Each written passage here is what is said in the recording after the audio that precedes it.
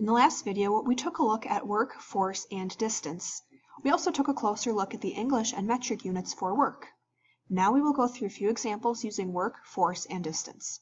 In our first example, we have a worker pushing a 350-pound cart a distance of 30 feet by exerting a constant force of 40 pounds. We want to know how much mechanical work this person has accomplished. First, let's look at our equation circle. In this problem, we want to solve for work. Covering up work, we see we are left with force multiplied by distance. The next trick is deciding which of the values in this problem we need to use for force. We know that the weight of the cart is 350 pounds and the person applies a force of 40 pounds. In this case, the weight force is not acting in the direction of motion, so it doesn't matter how much the cart weighs.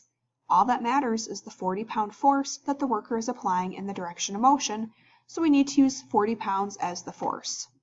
The distance is 30 feet. Multiplying, we see that we end up with 1,200 foot-pounds of work. Let's take a look at another example. Here, a crane uses 2,000 joules to lift a crate to a height of 30 meters. We want to find out how much the crate weighs. In this case, the weight is going to equal our lifting force because we are assuming there is no acceleration and that we have steady motion. Looking at our equation circle, we see that we are solving for force, so if we cover up force, we are left with work divided by distance. We can substitute 2,000 joules in for the work, and the distance we are lifting the crate is 30 meters. Dividing, we end up with 66.7 newtons. Again, if you aren't sure of what your final unit should be, refer back to the unit circles we looked at earlier.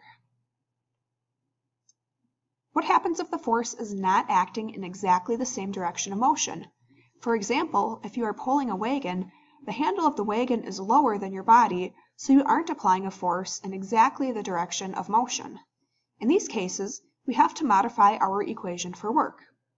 If the force is being applied at an angle, then work is equal to the force multiplied by the distance multiplied by the cosine of the angle. The angle that we are looking at is the angle between the force and the motion. In this example, we have the force being applied at an angle to the direction of motion. Here, a dad pulls a wagon along level ground a distance of 30 meters by exerting a constant force of 50 newtons at an angle of 30 degrees with the ground. How much work does he do? In our class, whenever the force is being applied at an angle, we will only be solving for work. Therefore, we know that work is equal to the force multiplied by the distance multiplied by the cosine of the angle. We can take 50 newtons for the force, 30 meters for the distance, and multiply that by the cosine of 30 degrees because the angle between the ground and the force is 30 degrees. Therefore, our final answer is 1,300 newton meters or 1,300 joules.